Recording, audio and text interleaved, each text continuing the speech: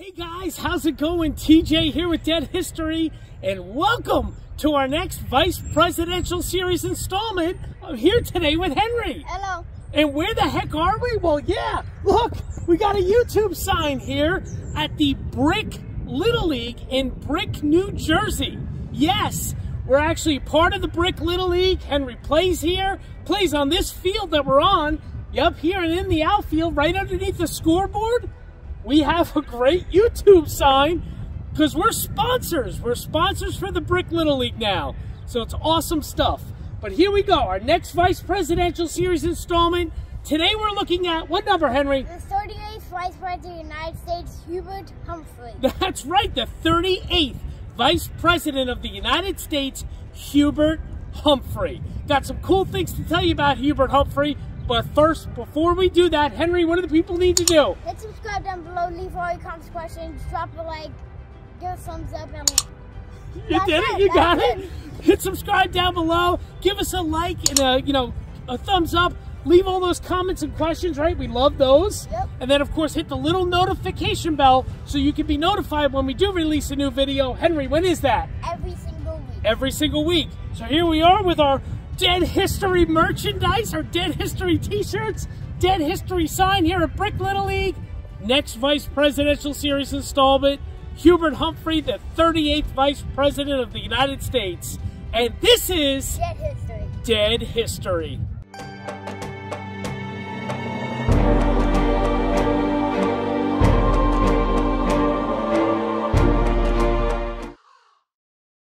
Hey guys, how's it going? TJ back with you with Dead History, here with Henry. Hello. And yep, still here at the Brick Little League in Brick, New Jersey with our YouTube sign. Brick Little League sponsors we are with our Dead History merch. And of course, here we go, our next as Henry yawns, we're boring him apparently.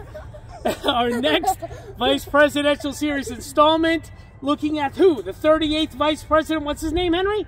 Herbert? Nope, Hubert Humphrey. Humphrey. It's kind of close to Herbert, right? Close. Hubert Humphrey. Some cool things to tell you about Humphrey. We actually, when I was a kid, when I was Henry's age and a little older, I remember Hubert Humphrey because the Hubert H. Humphrey Metrodome in Minneapolis, Minnesota, where the Minnesota Twins used to play. Yeah, they used to play there, and I remember that from like the 1991 World Series against the Braves, that great World Series. I always remember the Hubert H. Humphrey Metrodome. So something I remember about him, he was the 38th Vice President, and also he ran for president in 1968. Yeah, he lost pretty badly actually, but in 1968 he ran against Richard Nixon. Yeah, Richard Nixon, yes, of course. I had to think about it for a second, but yes, he lost pretty badly to Richard Nixon. So we're going to get into all that. Also, Hubert Humphrey, born in South Dakota. Yeah, South Dakota. Yeah, a place that you used to live right near. You were born right near in Montana, so I'm familiar with South Dakota. I've been there many times. So, born in South Dakota. Some cool things to tell you about Humphrey. We're going to get into everything. So they did the likes, they did the subscribes, comments, questions. They did it all. Notification bell. They did everything. Henry, what do they got to go get? Well, I mean, since we're here at baseball, they should go get what? Go get the Apple Jacks. Yeah, no, the Cracker Jacks. Go get your Cracker Jacks, your peanuts, your popcorn, right? Make it baseball themed. Apple Jacks, what do you got, cereal on your mind? Come on back. So here we go. Go grab your snacks, go grab your drinks, because here we go. Our next Vice Presidential Series installment, 38th Vice President, Hubert H. Humphrey. This is it, right? We did everything. We did everything. Our YouTube sign, our merchandise. Here we go. Here we go. So sit back, relax, and enjoy. And enjoy.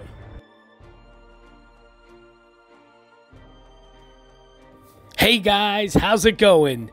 TJ here with Dead History, and welcome to our next Vice Presidential Series installment as we're taking a look at the 38th Vice President of the United States, Hubert Horatio Humphrey.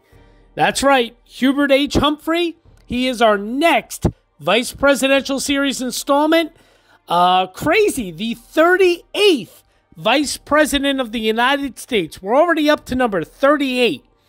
Of course, we did skip over number 36, who was Richard Nixon. And then we skipped over 37, who was Lyndon Baines Johnson. And the reason we skipped over them, of course, is because they became President of the United States. And we already covered them in our presidential series. So go check out Richard Nixon's video and Lyndon B. Johnson's video over on our presidential series videos. So here we go. I am flying solo today for the audio. Just so you know, Henry is feeling much, much better. He's back to school, back to baseball. Everything is right with the world. Maybe he'll be joining me for some guest appearance audio. But right now I am flying solo. So let's just jump right in.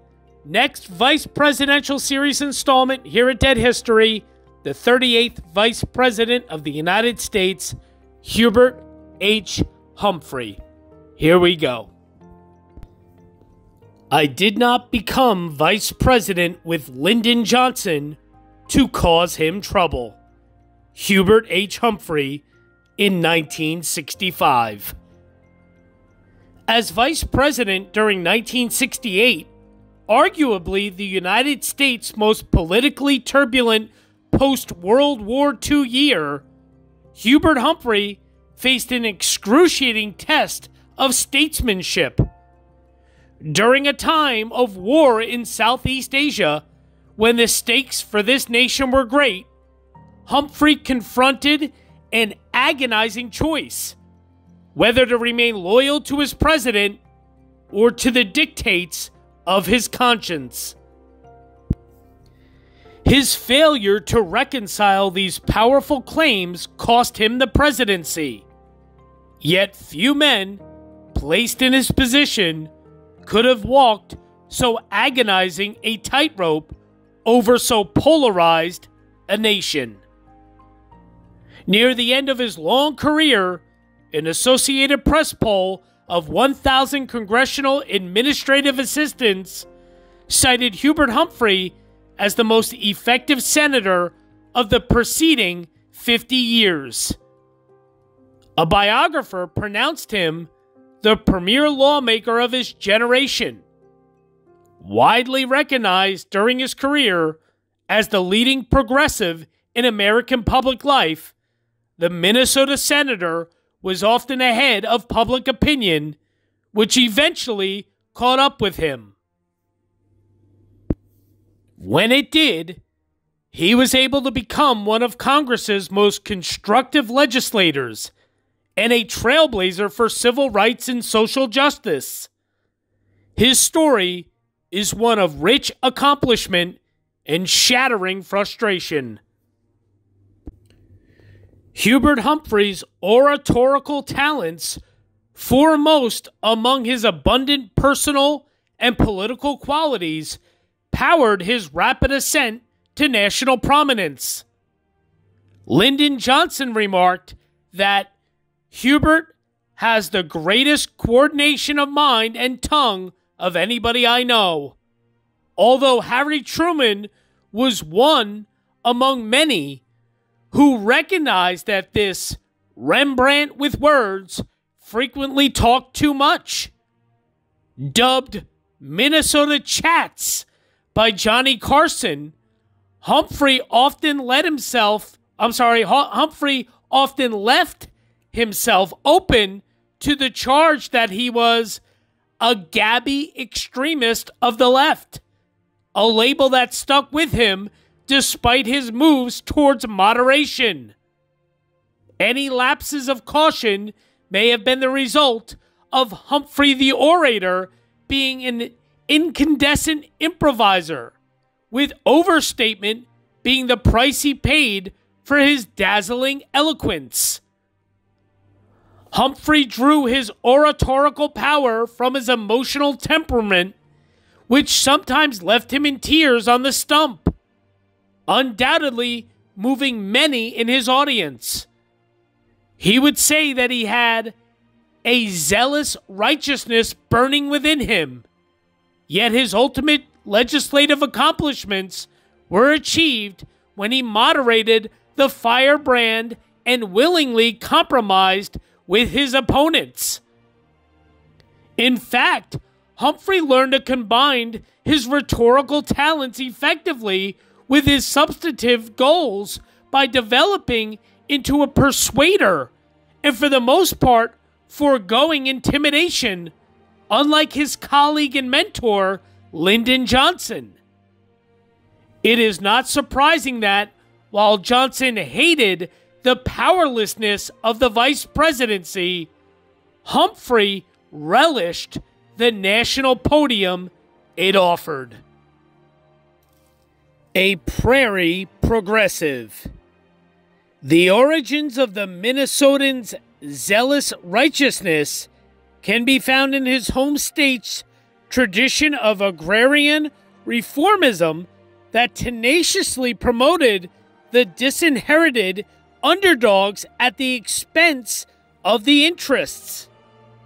Humphrey personally was a warm, sincere, even corny populist, an old-time prairie progressive politically, descended from the likes of William Jennings Bryan, George Norris, and Robert La Follette Sr.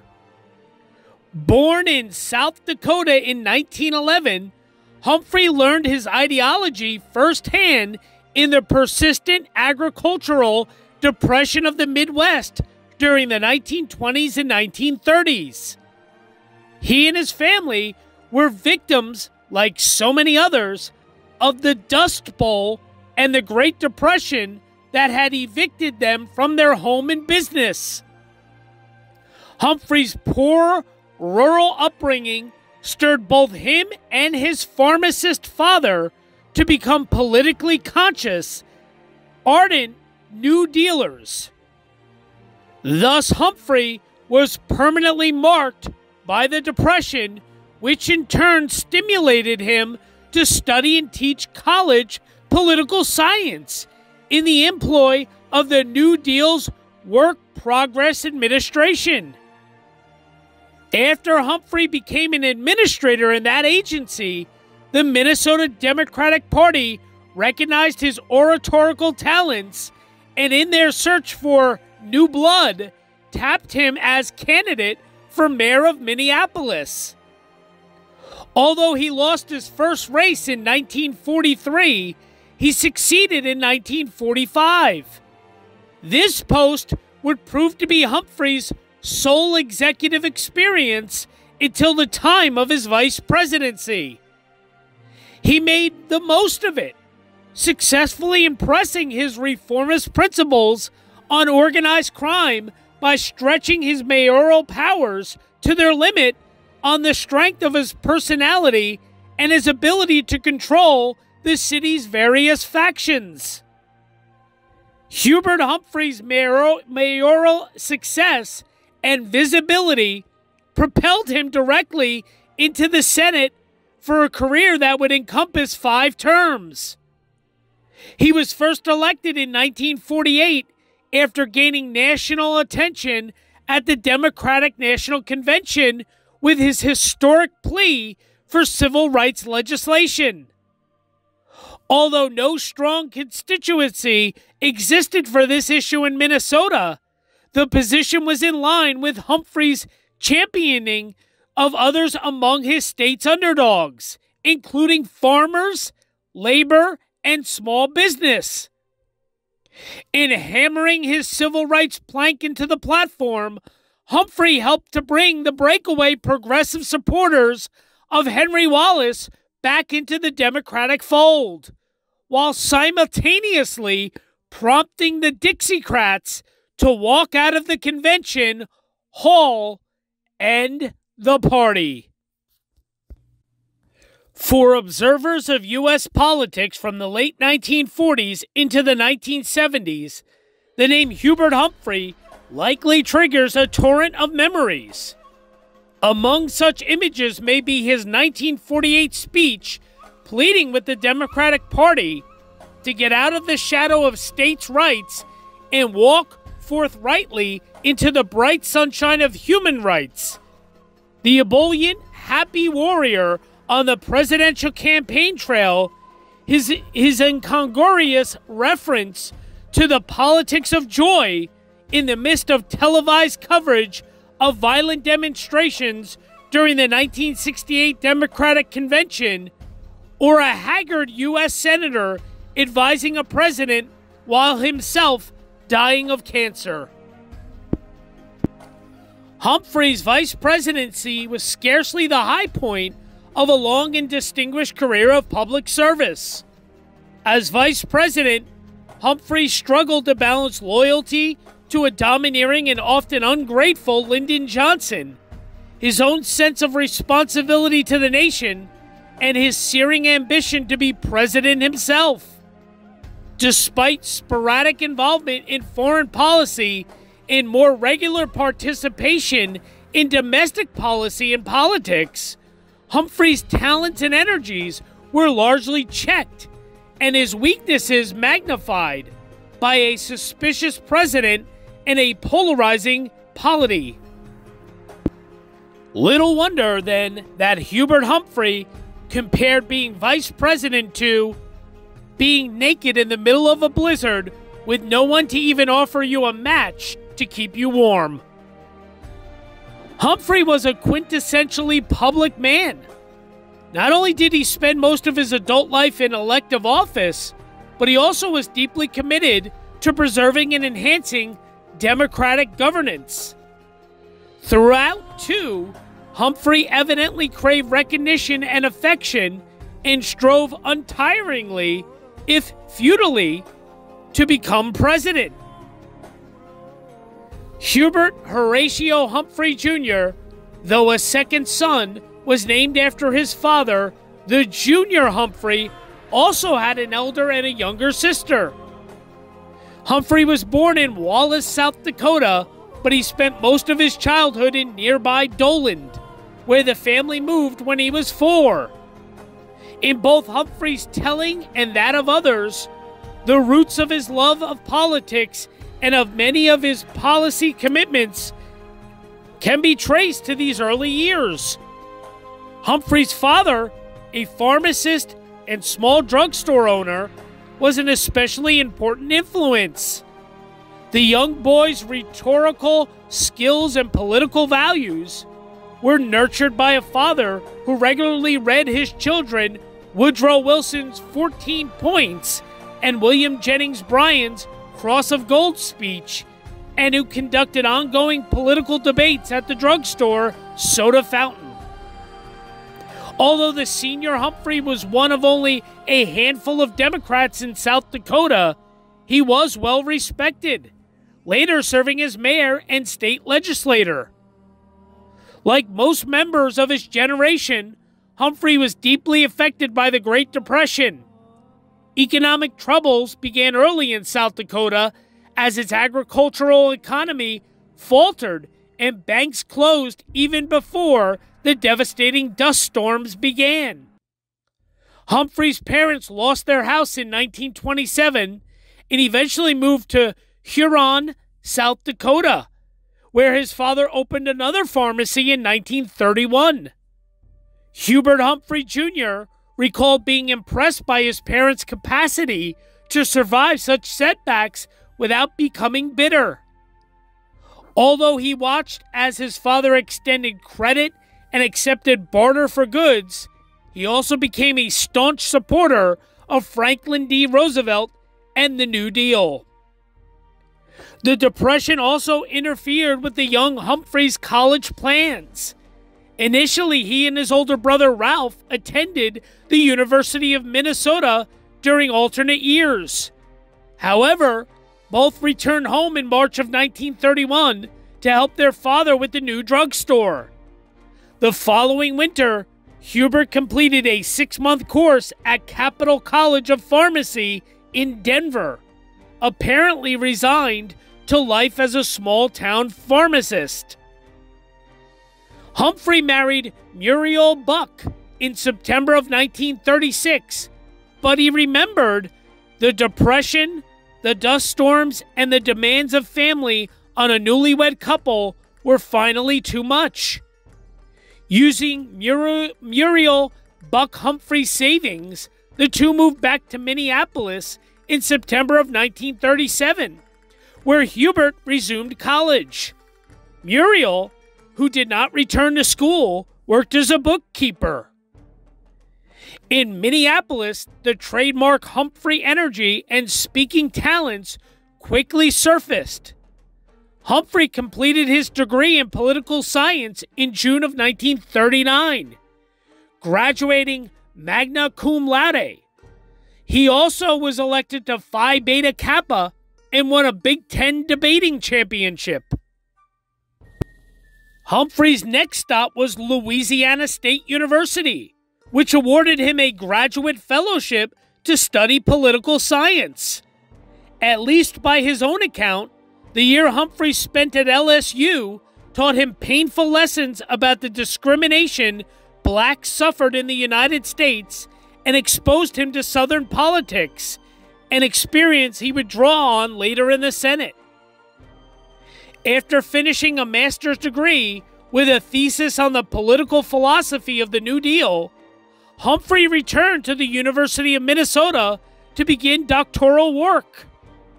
Needing more money than a teaching assistantship provided to support a growing family, his first child was born in 1939 with 3 others to follow.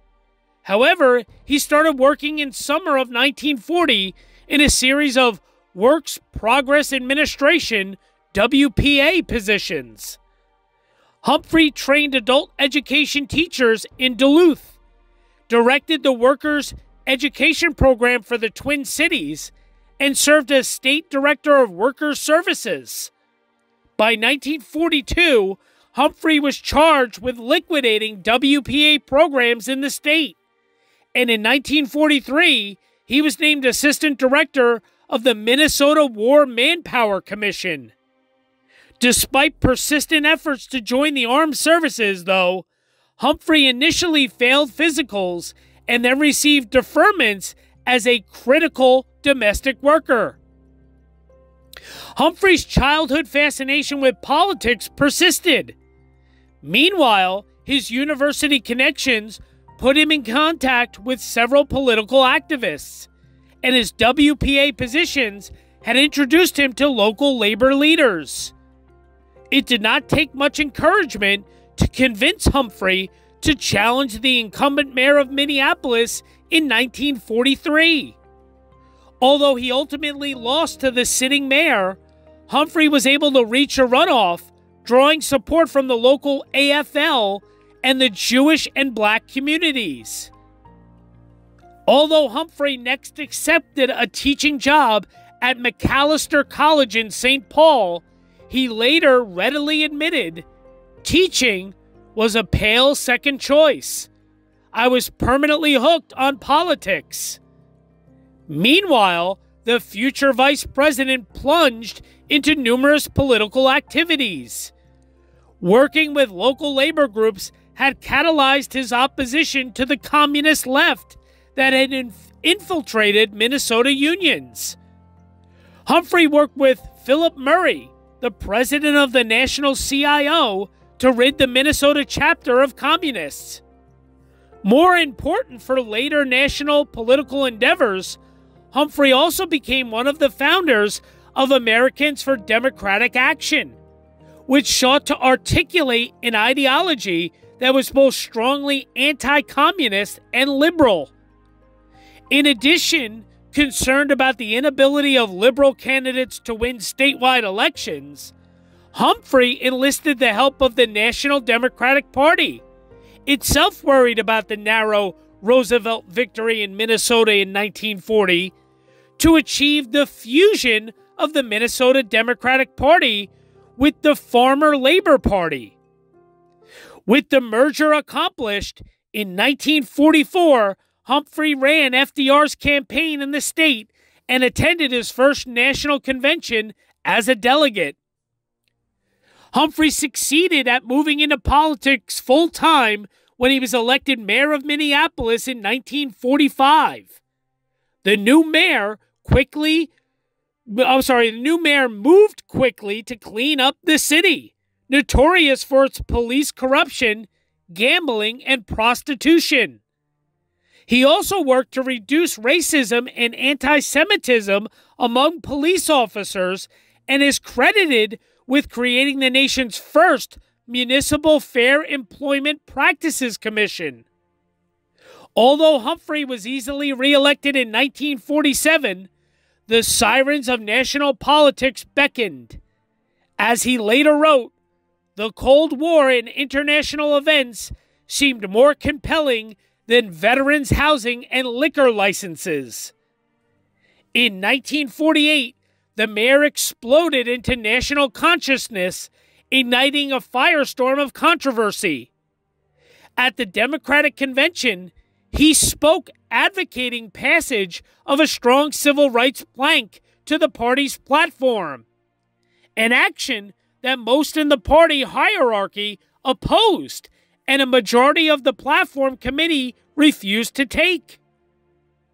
To the surprise of many, including Humphrey himself, the plank was approved, triggering Strom Thurmond and 35 other Southern delegates to walk out. Although mobilization by key big city bosses, led by Ed Flynn from the Bronx, mostly accounted for the plank's success. Humphrey's speech is likely the most remembered and most effective speech he ever delivered.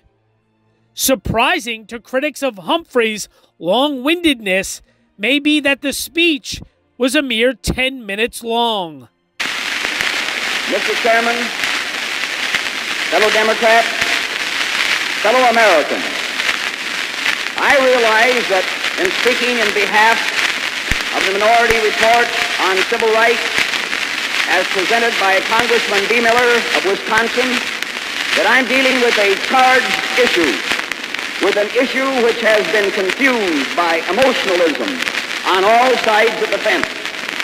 I realize that there are here today friends and colleagues of mine, many of them who feel just as deeply and keenly as I do about this issue, and who are yet in complete disagreement with me.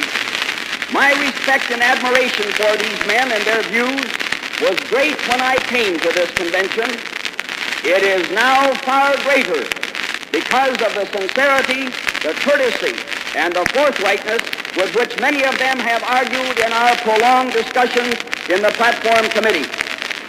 Because of this very great respect, and because of my profound belief that we have a challenging task to do here, because good conscience, decent morality demands it, I feel I must rise at this time to support a report, the minority report, a report that spells out our democracy, a report that the people of this country can and will understand, and a report that they will enthusiastically acclaim on the great issue of civil rights.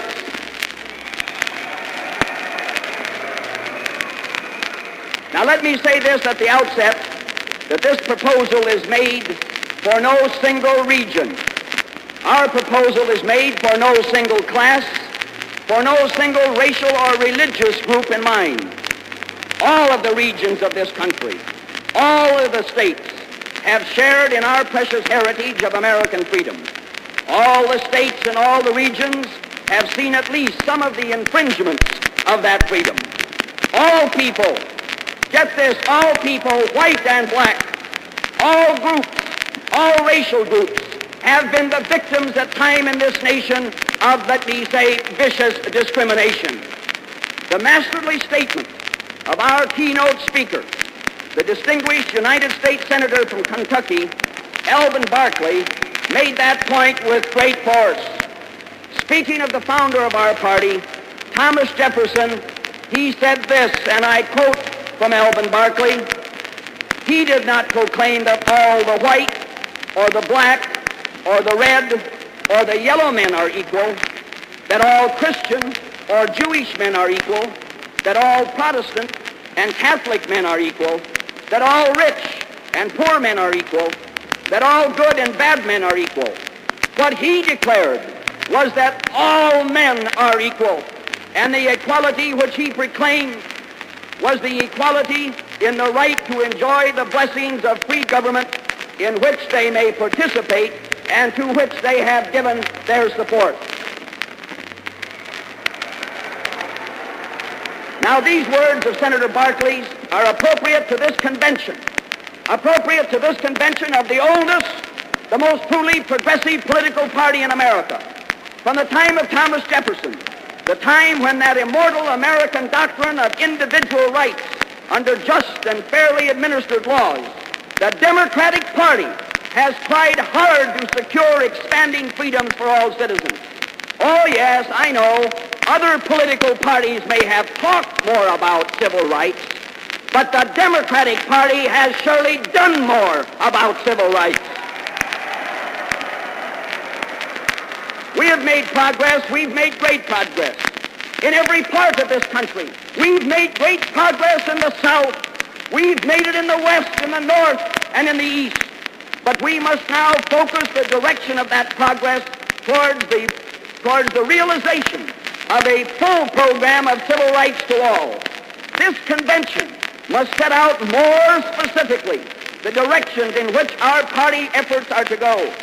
We can be proud that we can be guided by the courageous trailblazing of two great Democratic presidents. We can be proud of the fact that our great and beloved immortal leader Franklin Roosevelt gave us guidance, and we can be proud of the fact that Harry Truman has had the courage to give to the people of America the new Emancipation Proclamation.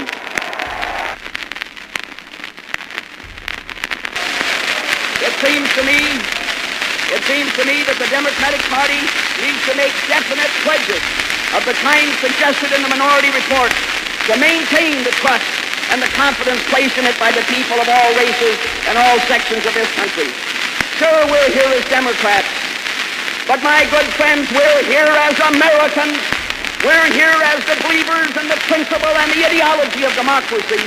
And I firmly believe that as men concerned with our country's future, we must specify in our platform the guarantees which we have mentioned in the minority report. Yes, this is far more than a party matter. Every citizen in this country has a stake in the emergence of the United States as a leader in a free world. That world is being challenged by the world of slavery. For us to play our part effectively, we must be in a morally sound position. We can't use a double standard. There's no room for double standards in American politics, for measuring our own and other people's policies. Our demands for democratic practices in other lands will be no more effective than the guarantee of those practices in our own country. Friends, delegates, I do not believe that there can be any compromise on the guarantees of the civil rights which we have mentioned in the minority report. In spite of my desire for unanimous agreement on the entire platform, in spite of my desire to see everybody here in honest and unanimous agreement, there are some matters which I think must be stated clearly and without qualification. There can be no hedging. The newspaper headlines are wrong. There will be no hedging, and there will be no watering down, if you please, of the instruments and the principles of the civil rights program.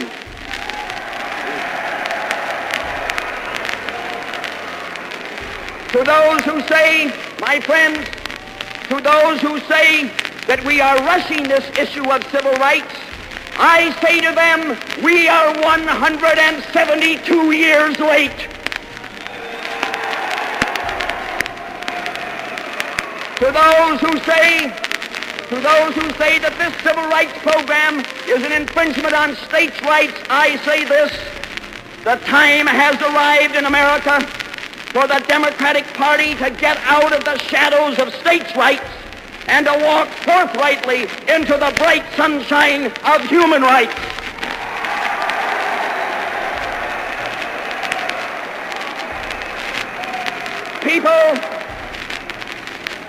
People, human beings, this is the issue of the 20th century. people of all kinds, all sorts of people. And these people are looking to America for leadership, and they're looking to America for precept and example. My good friends, my fellow Democrats, I ask you for a calm consideration of our historic opportunity. Let us not forget the evil past. Let us do forget the evil passions and the blindness of the past.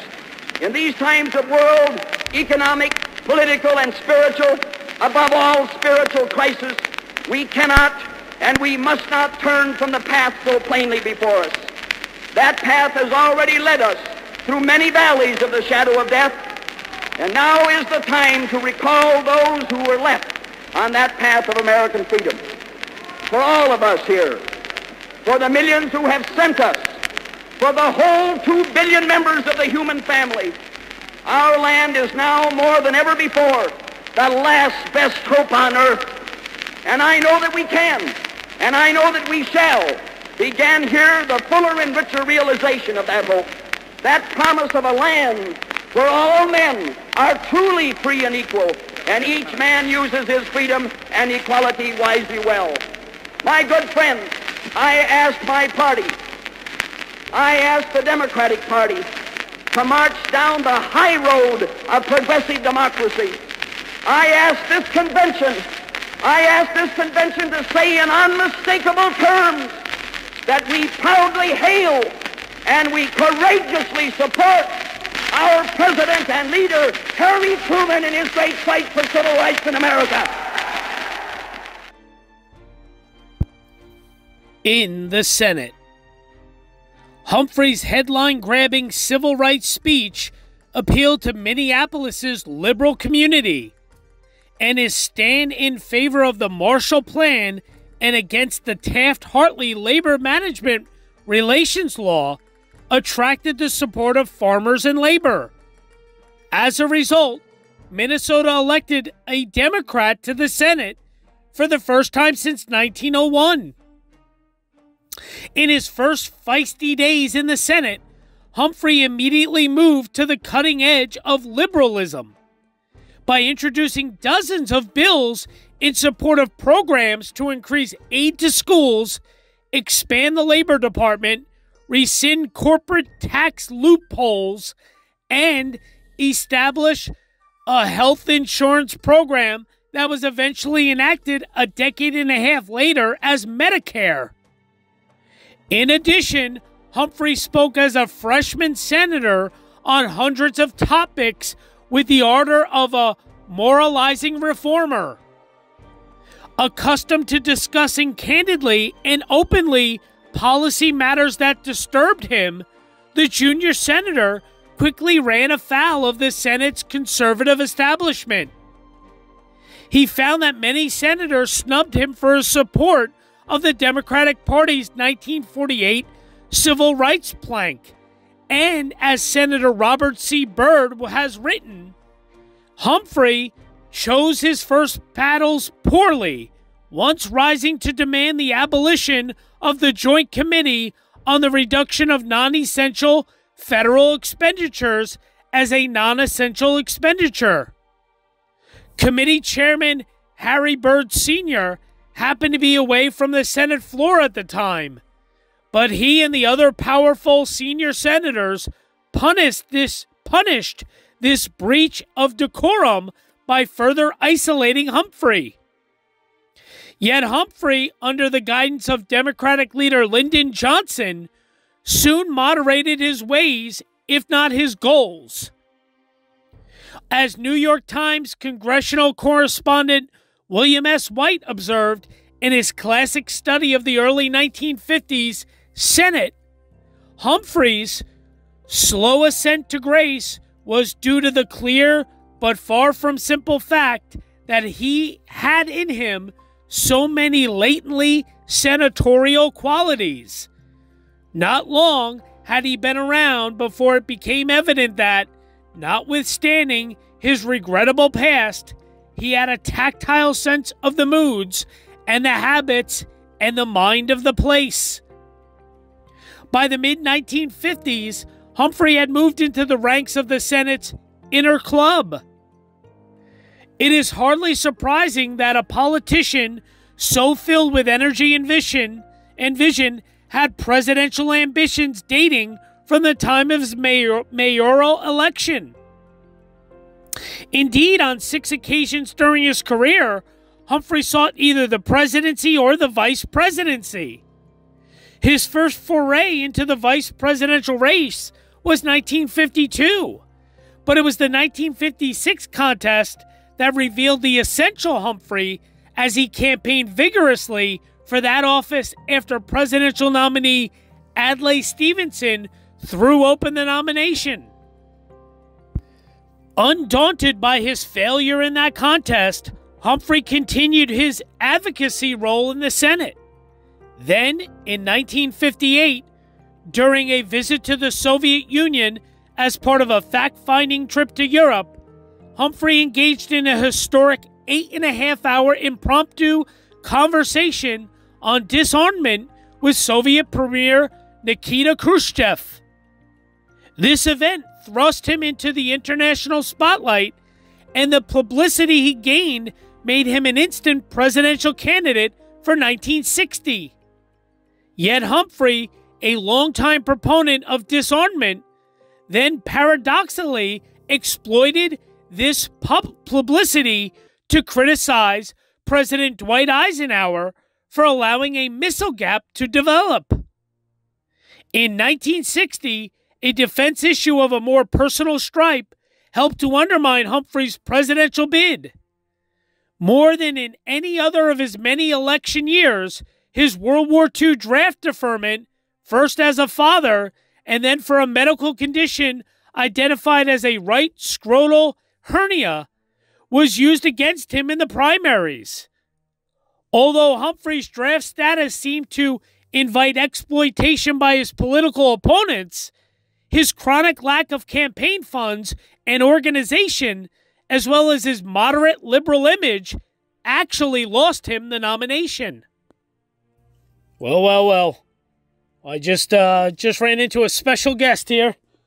Mr. Henry, hello. Hello. How are you? I am good. What's going on? Anything? No, not really. No? No. We're sitting here talking about our 38th vice president. You remember his name? Hubert Humphrey. There you go, Hubert Humphrey. That's right. Do you know who he was vice president under? Any idea? Richard Nixon. You're close. No, though, but you're very close.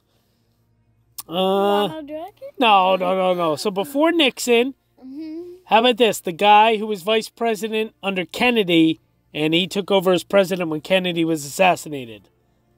Remember that is? The 36th president. Lyndon Johnson? Lyndon Johnson. You got it. Good job, dude. Just spit it right out. You know what I mean? Lyndon Johnson. There you go. You got it. So nothing else new? No, not really. Spring break from school right now? Mm-hmm. You enjoying it? Yeah. Good. Playing baseball, right? Yeah. Love baseball? Yes. Good job. All right, well, thanks for stopping in and saying hi. You're welcome. I'm sure we'll catch up with you again later. Mm-hmm.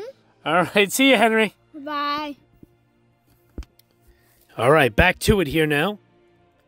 Out of defeat, the irrepressible Minnesotan snatched senatorial victory by becoming the choice of departing Majority Leader and Vice President-elect Lyndon Johnson for Senate Majority Whip. Humphrey used his new post to become a driving force in the Senate. Johnson had promoted Humphrey for this leadership position as a reward for his cooperation in the Senate and to solidify a relationship for the benefit of the Kennedy administration. Newly elected Majority Leader Mike Mansfield noted Humphrey's vibrant personality and phenomenal energy. These traits, coupled with a newfound pragmatism, gained him appointment to the Appropriations Committee and a solid record of legislative accomplishment. Humphrey went on to become a major congressional supporter of a number of New Frontier programs, many of which had been originally outlined in his own bills in the 1950s. Chief among these were the Job Corps the Peace Corps, an extension of the Food for Peace program, and a score of progressive measures pertaining to health, education, and welfare. Humphrey's role in pressing for the landmark 1963 Limited Nuclear Test Ban Treaty with the Soviet Union ranks as one of his greatest triumphs. A supporter of disarmament since the 1950s, he helped persuade President Eisenhower to follow the Soviets into a voluntary testing moratorium. Humphrey was a follower of George Kennan's, or maybe Keenan's, George Kennan or Keenan's, geostrategic analysis, which counseled a moderate course designed selectively and non-provocatively to contain Soviet probes into areas vital to the United States. This middle way between provocation and disarmament also encouraged pragmatic negotiations, and Humphrey continued to prod President John F. Kennedy into the more permanent test ban treaty and the establishment of a U.S. Arms Control and Disarmament Agency. At the treaty signing ceremony, President Kennedy recognized Humphrey's years of often lonely efforts, commenting, "Hubert, this is your treaty, and it had better work." The principal items on Humphrey's long-standing domestic legislative agenda failed to advance significantly until the so-called Great Society period that followed Kennedy's death. The first and perhaps biggest breakthrough came with the passage of the 1964 Civil Rights Act, which he managed in a Senate obstructed by Southern filibusters. In working for that legislation, Humphrey skillfully combined his talents as a soft-spoken, behind-the-scenes negotiator with a rhetorical hard sell focused on the media. Humphrey's subsequent record of legislative achievement was remarkable. With his support, federal aid to farmers in rural areas increased, as did the new food stamp program and foreign aid food exports that benefited the farms. Congress authorized scholarships, scientific research grants, aid to schools, rehabilitation of dropouts, and vocational guidance. Legislation promoted public power projects, mass transportation, public housing, and greater unemployment benefits. While the Minnesota senator could claim credit for helping to create millions of jobs, he also reaped the scorn of critics fearful of deficit spending. Humphrey replied that a balanced budget is a futile dream, which could not be attained anyway until the world is in balance. Dismissing those Scrooges who harbored a bookkeeper's mentality, Humphrey, a self-proclaimed Jolly Santa, reiterated his priority: people's needs and desires. The year 1948 also marked Humphrey's first election to the U.S. Senate, where he would serve until 1964 and again from 1970 to 1978. He was the first Democrat to be elected to the Senate from Minnesota since it became a state in 1858. At the outset, Humphrey faced considerable opposition and mistrust. He recounted, "My actions at the Democratic Convention had elicited bitterness and antagonism far beyond what I expected. I was treated like an evil force that had seeped into sanctified halls." The new senator made matters worse by violating hoary institutional norms. For example, he was silent for a mere 6 weeks. Then, the urge to speak that would generate criticism throughout his career took over. His cocky attitude caused a Republican senator to whisper to a colleague during a Humphrey speech that the brash Minnesotan reminded him of some tomatoes he once planted too early in the spring and the frost got them. Humphrey's biggest mistake during this early period was giving a floor speech that criticized the Joint Committee on Reduction of Non-Essential Federal Expenditures, chaired by the powerful Harry Byrd from Virginia. Worse yet, the novice senator attacked the committee when Byrd was away attending to his ill mother. Despite Humphrey's apology the next day, Byrd delivered a scathing lecture on the floor of the Senate on the institution's norms. More than 25 senators followed to deliver their own attacks. As humiliating as this well-reported experience was to Humphrey, it showed his resilience and willingness to learn from his mistakes. Earning the respect of his colleagues took time and hard work, features that would mark the rest of Humphrey's tenure. In the Senate, Humphrey's breakthrough came when he and Paul Douglas from Illinois offered a series of amendments to 1950 tax legislation. Although virtually all of the proposed changes lost, the two senators were well prepared. The acknowledged experts on the Finance Committee congratulated the pair on the constructive and responsible nature of a week-long debate. After this rocky start, Humphrey embarked on an extraordinarily productive Senate career. In his first two terms, the Minnesota senator sponsored 1,044 bills and joint resolutions. Moreover, among these proposals were several path-breaking initiatives.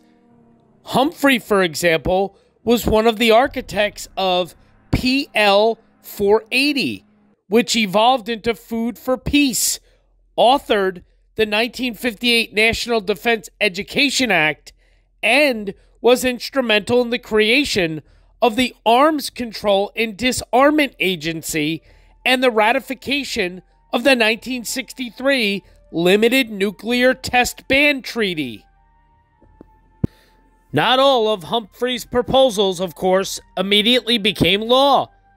For example, the first bill Humphrey introduced in 1949 was to establish a program providing health care to the elderly through the Social Security system, a direct ancestor of Medicare, enacted in 1965. Meanwhile, throughout his Senate service, Humphrey took special interest in legislation in the areas of civil rights, public education, labor, and the Peace Corps. Long interested in foreign affairs and acutely aware that presidential candidates are expected to have some foreign policy credentials, Humphrey pushed for the creation of a Senate subcommittee on nuclear disarmament in 1955, which he chaired and also served for a time as the congressional delegate to the United Nations.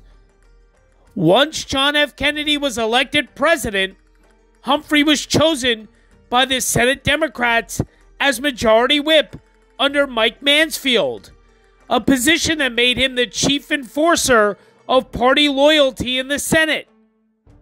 Far more energetic and adept at legislative maneuvering than the majority leader, Humphrey was an effective advocate for JFK's legislative program. After Kennedy's assassination, Humphrey joined Johnson in pushing hard to get the remaining Kennedy agenda through Congress. Most observers, including the new president, credit Humphrey with being instrumental in securing Senate passage of major legislation like the 1964 Omnibus Tax Bill and the Civil Rights Act of 1964. At the same time, Humphrey could not boast an unblemished record of accomplishment in the Senate. For example, perhaps reflecting Humphrey's own strong anti-communism, he did not distinguish himself by opposing Senator Joseph McCarthy, even though he was a member of McCarthy's Government Operations Committee. Indeed, some of Humphrey's language was written into the Communist Control Act of 1954, which sought to outlaw the Communist Party altogether. More generally, at least one former legislative assistant has questioned the depth and quality of the Minnesota senators' deliberativeness. Humphrey was a whirling dervish who absorbed things fantastically quick. But the idea of Humphrey reading a book or sitting down long enough to seriously think about the implications of what he was doing is hard to imagine. He was so active that I don't think he had time to think about the big things. The U.S. Senate, of course, also was where Humphrey and Lyndon Johnson developed the difficult and complex relationship that would be so bedevil the former's Vice Presidency. Each man always claimed to have deep, genuine affection for the other. Moreover, their relationship produced mutual benefits. For example, Humphrey credited LBJ, along with his LSU debate partner Russell Long, with establishing his credibility among Southern senators. For his part, Johnson saw Humphrey as his link with the liberal intellectual wing of the Democratic Party, which had long suspected the Texan. After JFK was assassinated, Humphrey worked to convince many Kennedy advisors to stay on in the White House and contributed the memorable phrase, "Let us continue," to LBJ's first speech as president. One also can interpret LBJ's actions in a less benign light. According to historian Paul Kunkin, Johnson used and wooed Humphrey when they were senators, making the latter a bit of a protege. He befriended him and to some extent bought his loyalty. As minority leader, for instance, LBJ got Humphrey on the coveted Foreign Relations Committee in January of 1953. Thus, Lyndon recognized his worth, flattered his ego, and inhibited Humphrey from agitating domestic issues that divided Senate Democrats, because the Minnesota senator had to give up assignments on the Agriculture and the Labor and Public Welfare Committees. More fundamentally, Kunkin argues, LBJ had considerable disdain for men like Humphrey. Behind his exuberance and talkativeness, Humphrey was an intellectual with a few scholarly credentials. This side of him and his identification with the Senate's Northern liberals created elements of jealousy and resentment on Johnson's part. Despite his clear love of the Senate, Humphrey, like many of his colleagues there, nursed presidential ambitions. For this, he offered few apologies. "I thought lack of ambition was sinful and that a politician without it was ready for retirement." In 1956, Humphrey became one of the first candidates ever to campaign openly for the Democratic vice presidential nomination. He believed that Adlai Stevenson had promised to name him as his running mate, and Humphrey was stunned when Stevenson opened the nomination to convention vote. Utterly unprepared, Humphrey ran fifth on the first ballot and then shifted his support to Senate colleague Estes Kefauver, who won the nomination on the second ballot. Again, Humphrey rebounded from a humiliating experience and shifted his attention to the presidency, becoming the first formal candidate in 1960. He entered only two primaries, Wisconsin and West Virginia, and was decisively defeated by John Kennedy in both. The Humphrey camp attributed Kennedy's Wisconsin victory to a heavy Catholic crossover vote, but the Minnesota Senators' disastrous loss in West Virginia produced more lasting scars. In West Virginia, he was hamstrung by the issue of Kennedy's Catholicism, which had surfaced in Wisconsin.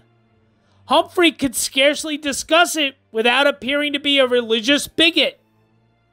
At least as important, the Kennedy campaign had insurmountable funding and organizational advantages. Humphrey was most bitter, however, about Franklin Delano Roosevelt Jr.'s attack on his World War II service record, which Humphrey believed Robert Kennedy instigated, though whether this was the case is considerably less clear. Humphrey withdrew after garnering only 39.2% of the vote in West Virginia to JFK's 60.8%.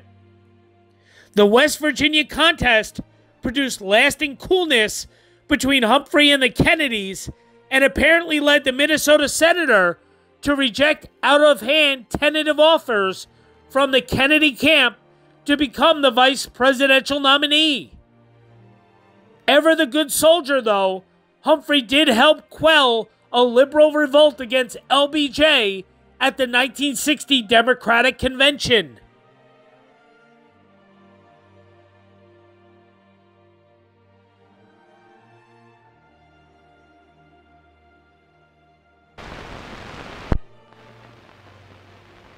The following political debate between Senator John F. Kennedy and Senator Hubert H. Humphrey is being presented by WCHS-TV, the Charleston Gazette, and the participating stations as a public service.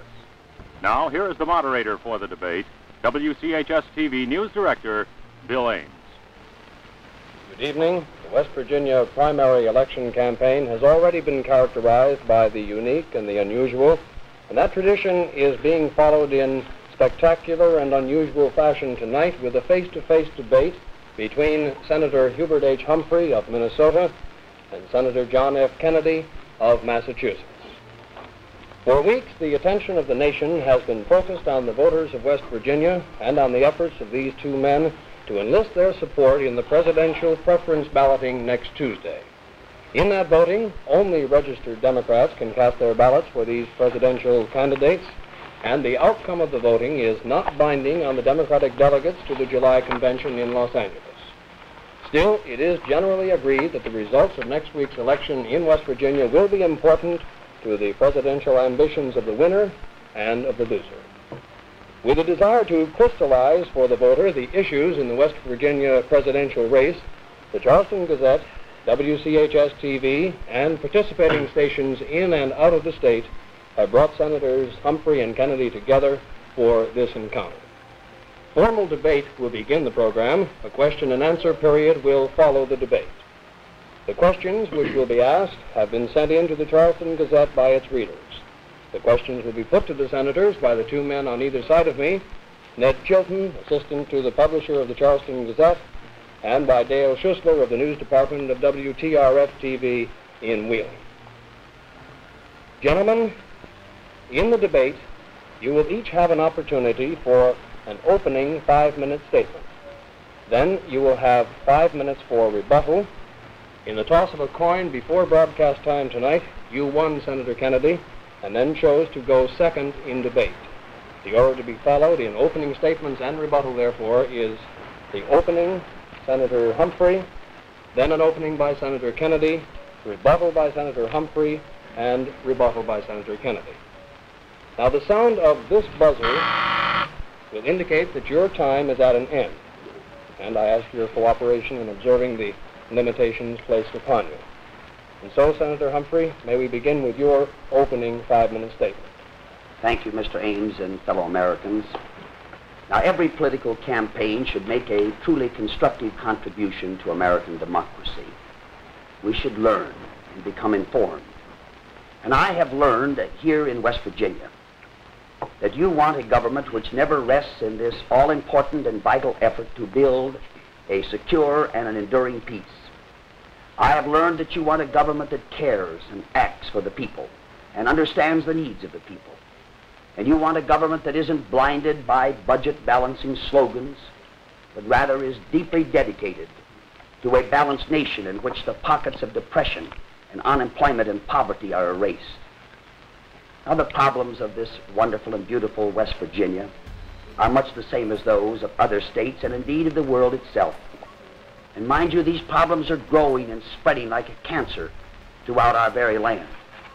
There's one thing to me that's crystal clear. America needs a democratic victory. And I pledge my wholehearted and active support to any forward-looking Democrat who may win the nomination.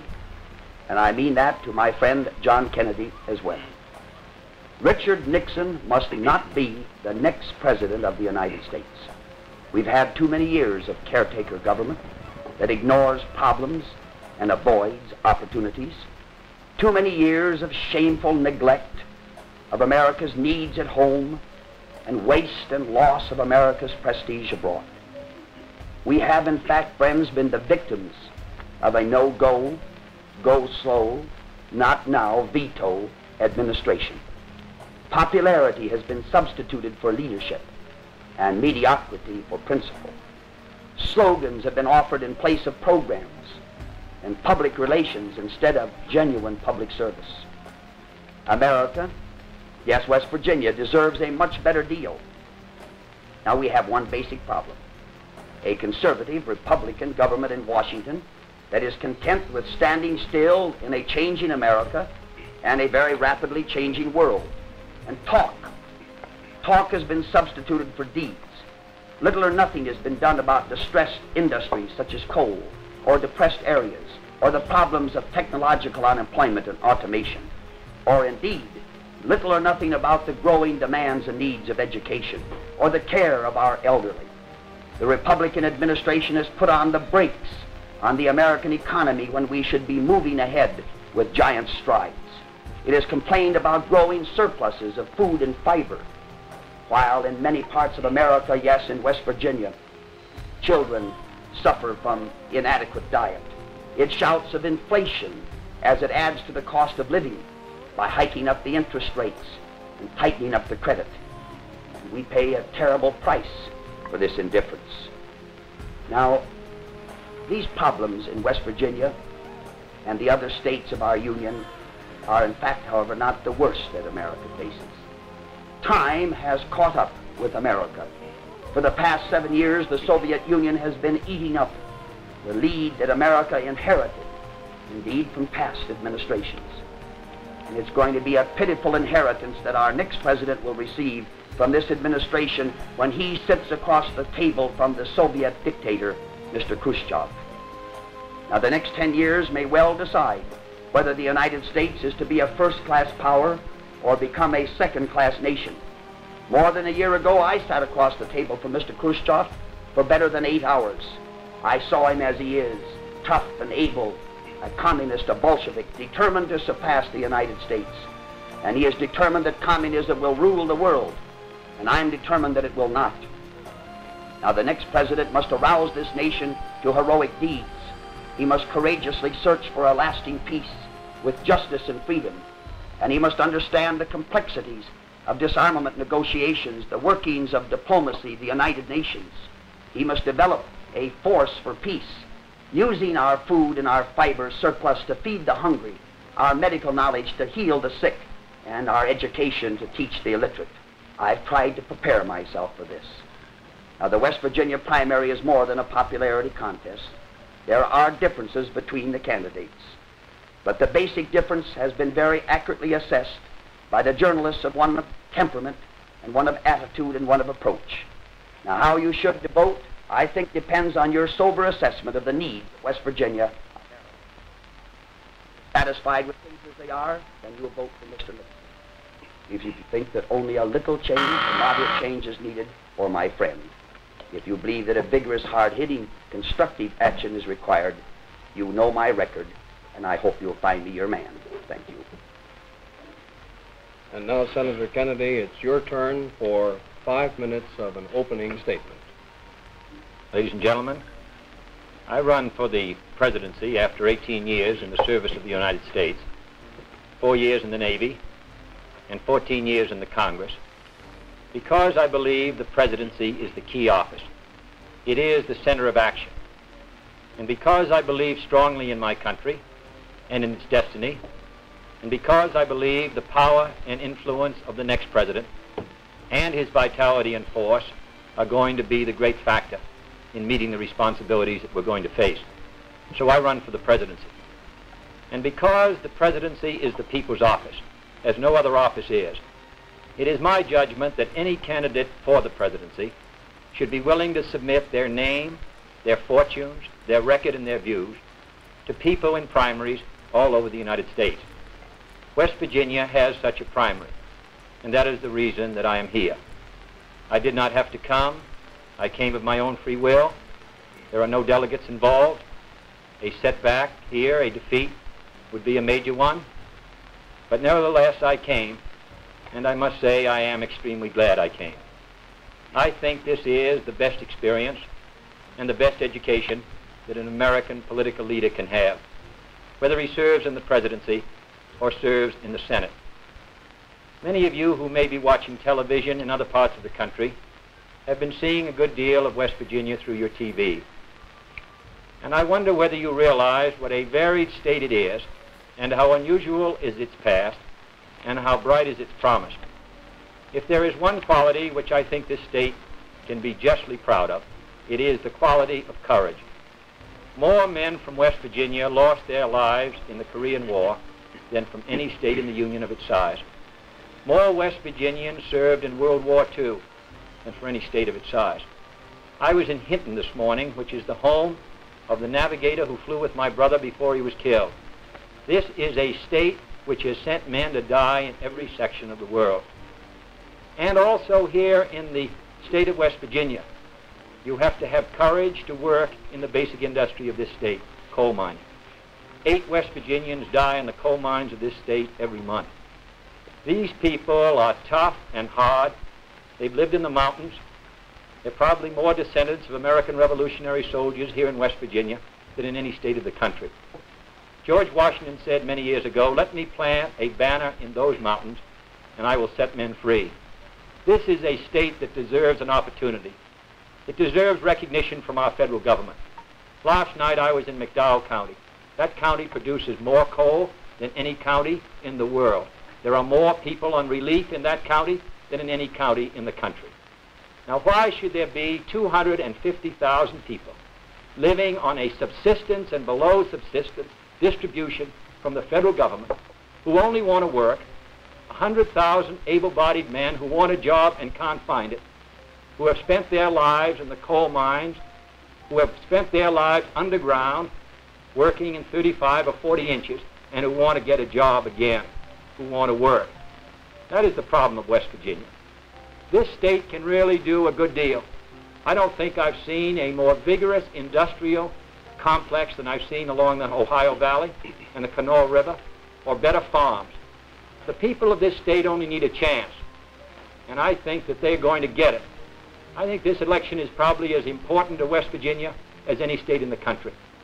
And I hope the people of this country regard carefully what's happened here, because the problem that West Virginia is facing is the problem that all America is going to face. That is the problem of what happens to men when machines take their place. We produce more coal than we did 20 years ago in West Virginia, but there are thousands of men who mined in 1940 who can't find a job. What is happening in the coal industry in the last 10 years in West Virginia is going to spread all over the country. When a machine takes the job of 10 men, where do those 10 men go? What happens to their families? They live on unemployment compensation, and that runs out. They live on a subsistence diet distributed by the federal government, which is beyond the living standard for any American. And then they wait for a chance and a job. I must say I am delighted I came here to West Virginia. I think everyone who seeks the office of the presidency should be willing to come. The lesson is hard, but it's important for all Americans. Thank you very much, Senator Kennedy. You have been shy 10 seconds of your 5 minutes. We move on now to the rebuttal portion of the formal debate. Senator Humphrey, in accordance with the order established by the flipping of the coin, it is your turn now to rebut. You will have 5 minutes for this as well, and you may begin, sir. Thank you, Mr. Ames. It would be, of course, very undesirable and foolish to attempt to rebut a fine and splendid and pleasant statement as to the wonderful assets and the great qualities of the state of West Virginia and its people, the state that has this marvelous history of freedom and its great contribution to our American system. But I do think there are points that well ought to be emphasized once having made the generalized statements. While it is true that automation and technological improvements have taken jobs, it is equally true that a government that is worthy of the respect of the American people will move into action with private industry and with labor and with the local communities to find new jobs, to retrain workers, to provide for new industries, and to diversify the economy. It is equally true that a government has a responsibility, not the total responsibility, but a responsibility to the total economy of the nation. And when you break that down, you make it into the respective jurisdictions, such as our states. Now, West Virginia's problems, as I indicated in my opening statement, are characteristic of this country. In fact, I might say that I wish that the television camera that has become so much a part of the American scene would not only focus upon certain areas of West Virginia where there is unemployment and distress, but that it would find its way into parts of New York City and Philadelphia and Baltimore and Boston and, yes, Minneapolis and Chicago, to look into those slums where people live in metropolitan areas in conditions that are incredible. And yet we have a government that says we have prosperity. I must say, without arguing with my associate from Massachusetts, that we have been taught in recent days by our current government not to care. And I consider this to be immoral. It is absolutely necessary for us to care for one another. The strength of the American economy is best judged by the weakness of any section or any person or any part. And wherever there is an area of unemployment or distress or suffering, wherever there is a slum, wherever there are conditions that degrade humankind, it weakens America. And it surely weakens our moral posture in the world. And it takes a terrible toll in terms of the economics of our country. You see, I was trying to emphasize in my opening statement that America needs to be strong. We're facing the toughest competition of our lives, tougher than anyone ever dreamed. And the Soviet Union and Mr. Khrushchev, as he symbolizes it, is determined to surpass us. And he's fighting us, competing with us on every area, not merely military. He's competing with us in economics and education, science and technology and culture. And we have to be prepared to meet that competition and to surpass it, to expand the areas of freedom. Now, you can't do that if you ignore problems at home.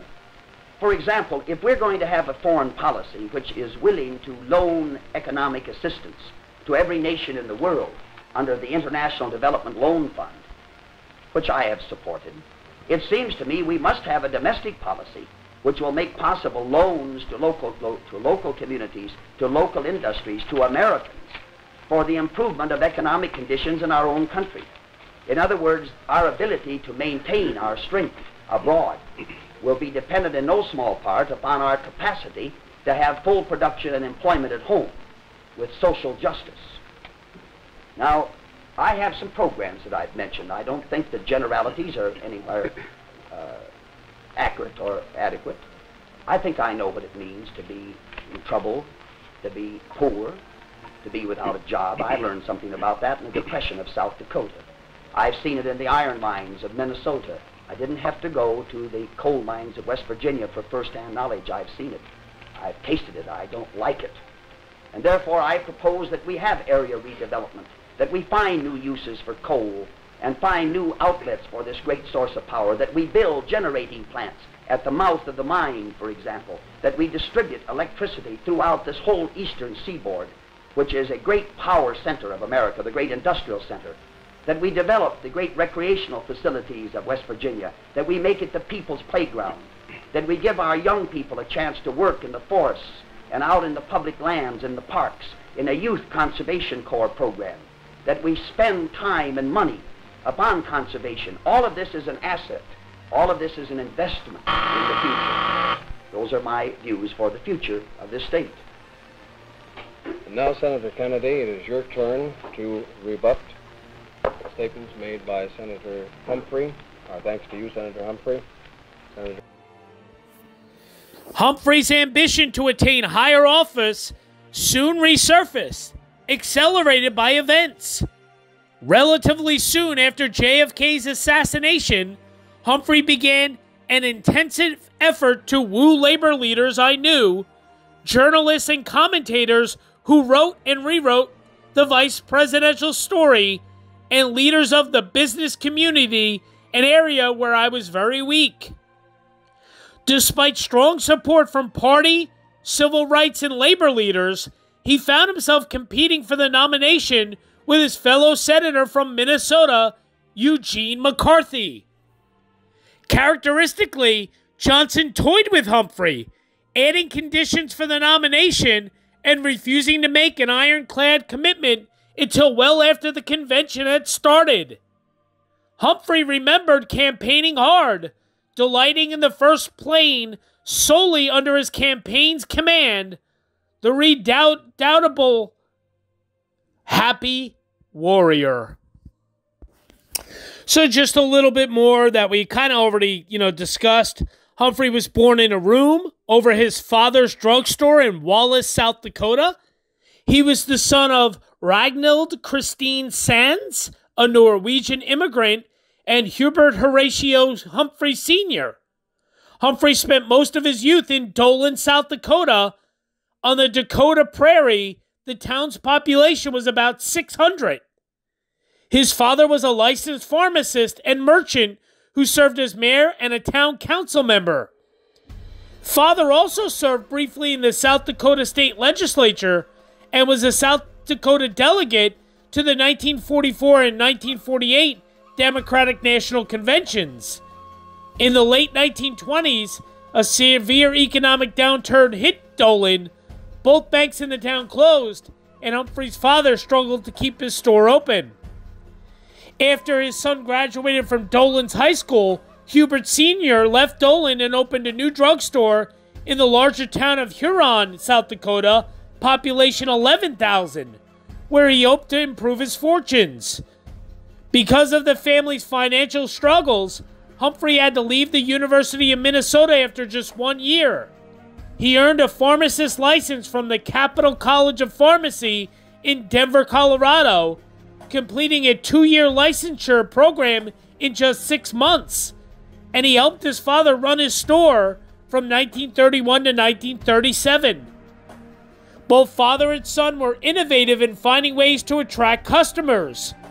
To supplement their business, the Humphreys had become manufacturers of patent medicines for both hogs and humans.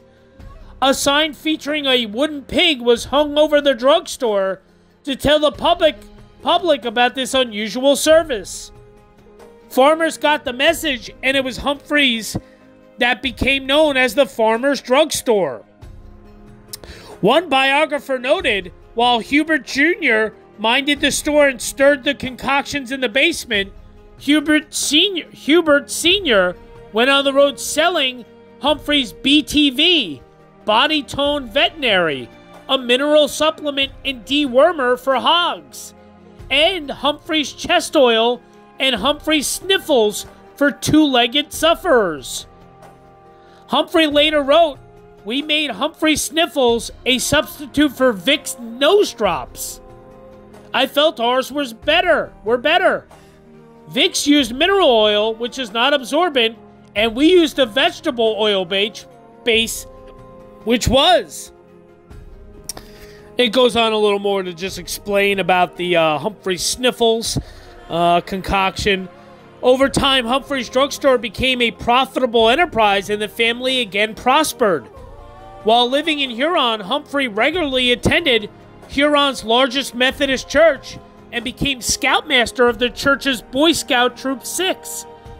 He started basketball games in the church basement, Although his scouts had no money for camp in 1931, Hubert found a way, in the worst of that summer's dust storm, grit, grasshoppers, and depression, to lead an overnight outing. Humphrey did not enjoy working as a pharmacist, and his dream remained to earn a doctorate in political science and become a college professor. His unhappiness was manifested in stomach pains and fainting spells, though doctors could find nothing wrong with him. In August of 1937, he told his father that he wanted to return to the University of Minnesota. Hubert Sr. tried to convince his son not to leave by offering him a full partnership in the store.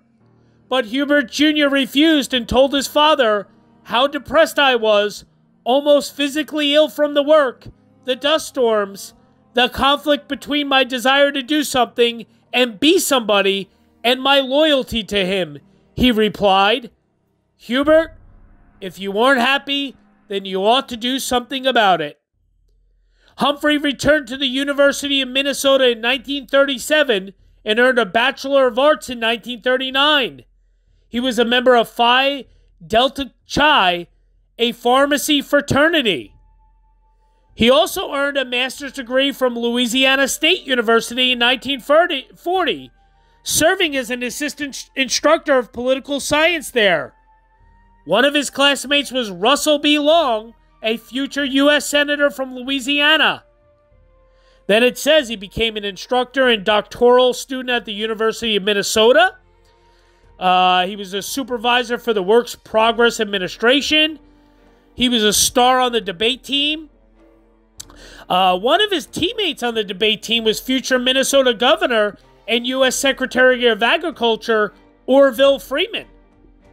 In the 1940 presidential campaign, Humphrey and future University of Minnesota President Malcolm Moose debated the merits of Franklin D. Roosevelt, the Democratic nominee, and Wendell Willkie, the Republican nominee, on a Minneapolis radio station. Humphrey supported Roosevelt. Humphrey soon became active in Minnesota politics, or Minneapolis politics, and as a result never finished his Ph.D. In 1934, Humphrey began dating Muriel Buck, a bookkeeper and graduate of local Huron College. They were married from 1936 until Humphrey's death nearly 42 years later. They had 4 children: Nancy Faye, Hubert Horatio III, Robert Andrew, and Douglas Sands. Money was an issue. One biographer noted, for much of his life, he was short of money to live on, and his relentless drive to attain the White House seemed at times like one long, losing struggle to raise enough campaign funds to get there. To help boost his salary, Humphrey frequently took paid outside speaking engagements. Through most of his years as a U.S. Senator and Vice President, he lived in a middle-class suburban housing development in Chevy Chase, Maryland. In 1958, the Humphreys used their savings and his speaking fees to build a lakefront home in Waverly, Minnesota, about 40 miles west of Minneapolis. Then it just talks about how he tried to join the armed services like 3 different times, but failed.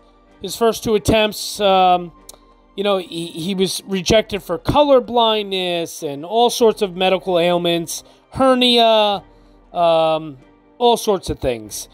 Then how he was a college instructor.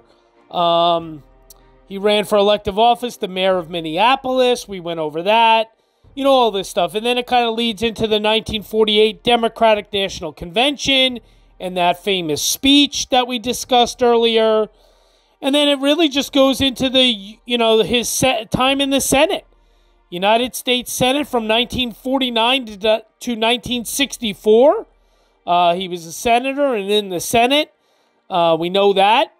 And that pretty much leads us right up to his vice presidency.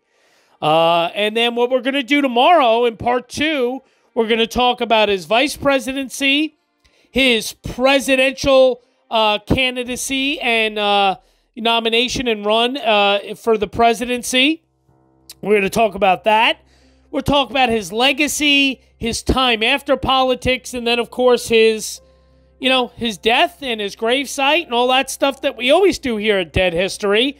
We'll talk about all that. Now, keep in mind, I know this part 1 was a little longer, but part 2 tomorrow will probably be pretty lengthy, probably over an hour long, because there's a lot to cover regarding his vice presidency and then his presidential run and all that stuff. So keep that in mind. I hope you enjoyed this. Now, listen, I don't have any bonus footage. The only bonus footage I have is for part 2, my visit to his gravesite. I, of course, did visit his gravesite out there in Minnesota. I have bonus footage for that in part 2. But part 1, no bonus footage. Any of the other photos that I've been showing, his childhood home or his house he lived in, any of that stuff, are all stock photos I found online. Those are not my photos. The only thing regarding Hubert Humphrey that I visited was his gravesite. So keep that in mind, please. Thanks, guys. Thanks so much. 10,000 plus subscribers here on this channel. We can't believe it. We truly can't. Thank you so much for all the support. Thank you for all you guys do. Sincerely, Henry and I cannot thank you guys enough. So stay tuned. Hope you enjoyed part 1. And stay tuned tomorrow for part 2 as we finalize and conclude our look at our 38th Vice President of the United States, Hubert Horatio Humphrey. Thanks, guys. See you tomorrow.